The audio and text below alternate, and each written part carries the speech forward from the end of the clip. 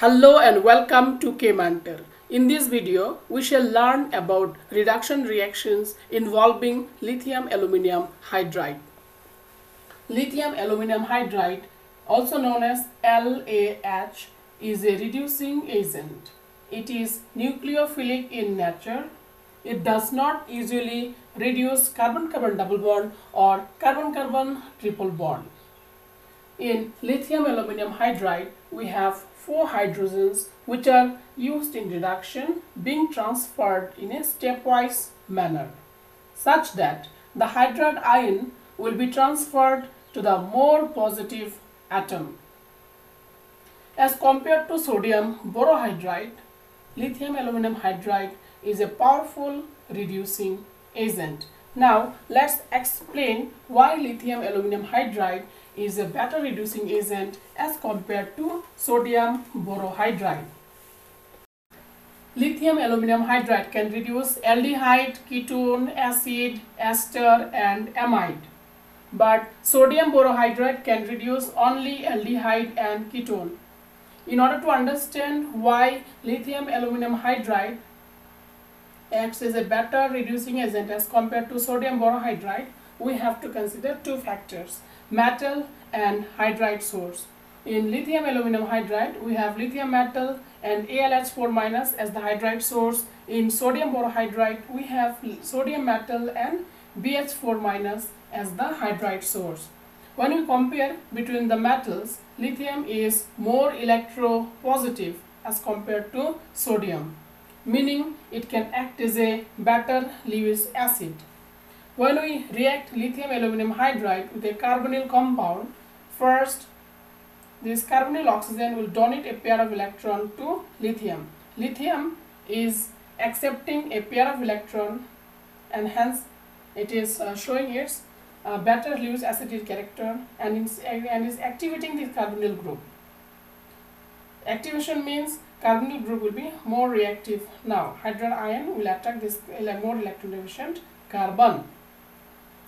Now when we compare the hydride source, in ALH4- we have aluminium, in BH4- we have boron. Now aluminium is less electronegative than boron, meaning in the bond between Al and H, the more electron density will be resided towards hydrogen. Thus ALH4- is a better hydride donor. These were the 2 reasons which explained why lithium aluminum hydride is a better reducing agent as compared to sodium borohydride. Let's look at the substrate scope of reduction reaction using lithium aluminum hydride. If we take the substrate aldehyde, acid chloride, acid ester, then we'll get the product primary alcohol. Ketones can be converted to secondary alcohol, acidamide, alkyl nitrile, aliphatic nitro compounds can be converted to amine, aromatic nitro compound can be converted to AR-NH, NH, AR, or AR-N double bonded N, AR. ROTS, RX can be converted to RH. Epoxide can be converted to primary alcohol. Let's understand the term chemoselectivity. Take a molecule, react with lithium aluminum hydride, and we get the product MEO CH2OH. Lithium aluminum hydride could reduce both the functional groups, carbon double bond and aldehyde group, but it selectively reduced only the aldehyde group into alcoholic group. So chemoselectivity means it is the selective reduction or selective reactivity of one functional group in the presence of other functional group. We may have PH CHO. Now if you treat with lithium aluminum hydride at room temperature, the product obtained is PH CH2OH. Why we are getting both the functional groups reduced to the second example? but in the first example only one selectively reduced to alcoholic group. In order to explain these observations, we have to take the help of inductive effect. There is a presence of electron donating group, it exerts plus I effect, and there is a presence of minus I group, so it shows electron withdrawing nature, and this carbon becomes more electron rich, this becomes more electron deficient. So this double bond is electron rich double bond, this double bond is electron deficient double bond. Reaction with lithium aluminum hydride is nothing but a nucleophilic reaction where hydride comes and attack the electron deficient carbon. In this case it is not possible because this double bond is already electron rich. In this case hydride readily attacks this carbon because of presence of electron deficiency here, and double bond gets reduced to single bond. Now let's see the effect of temperature on the reactivity of lithium aluminum hydride. At lower temperature reactivity decreases, and at high temperature reactivity increases.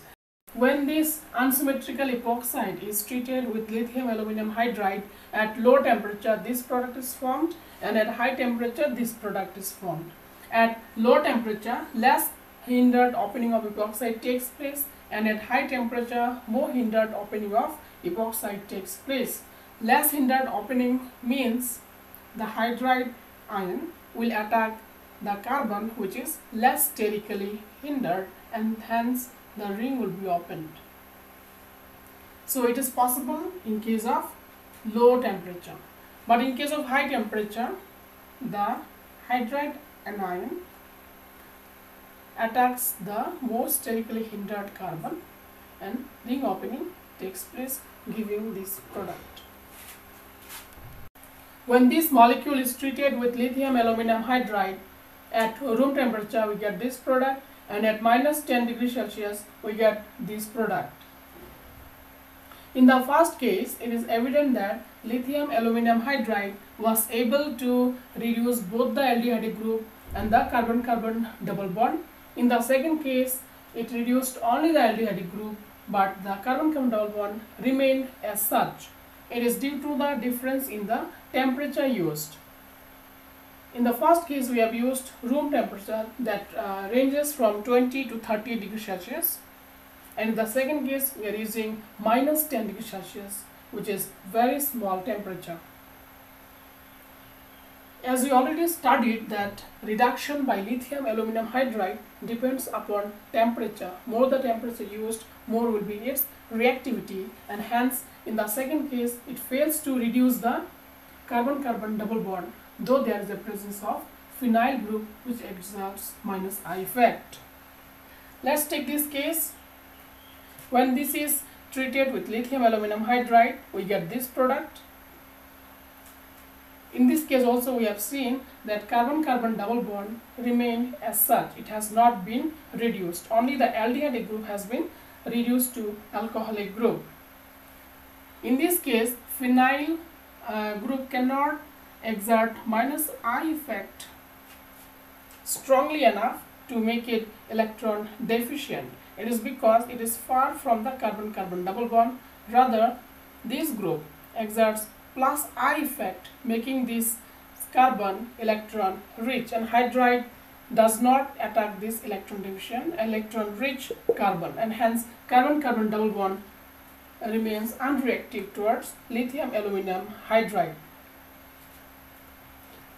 So in this case we have seen that at low temperature alkene is not reduced, and here we have seen that the withdrawing effect of phenyl group is not effective since it is far from the carbon-carbon double bond.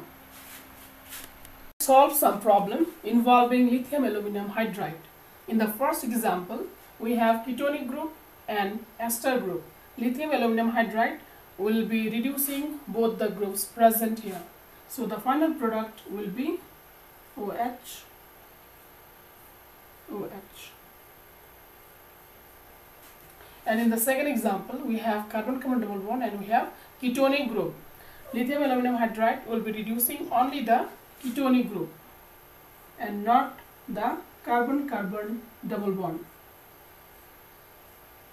It is because this carbon-carbon double bond is electron rich because of presence of this electron donating group, and hence hydride will not attack this carbon. In the third example, we have to treat this carboxylic acid with lithium aluminum hydride in THF followed by heating. THF stands for tetrahydrofuran. The structure is this. It acts as a solvent. So carboxylic acid upon reaction with lithium aluminum hydride gives primary alcohol.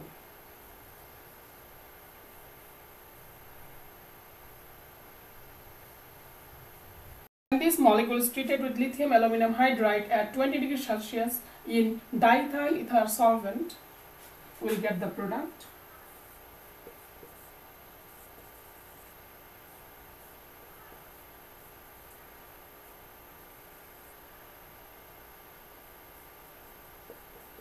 This is cyclic amide. Cyclic amide is converted to, when internal alkyne is treated with lithium aluminum hydride, we get E-alkene. Internal alkyne means the carbon-carbon triple bond will be inside the molecule. They are not present on the terminal carbons. E-alkene means they are trans-alkene. How to remember? Remember cis equals to gis. So cis is Z form. Similarly, E will be trans.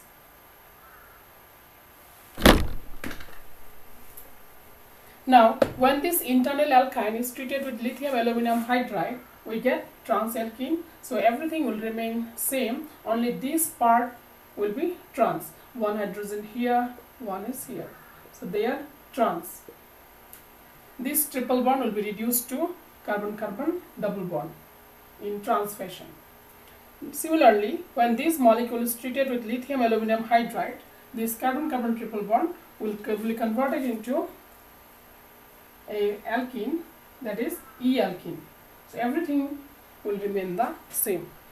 In the video description below, you will find one link for the test on lithium aluminum hydride reductions. Please solve all the questions. All the best.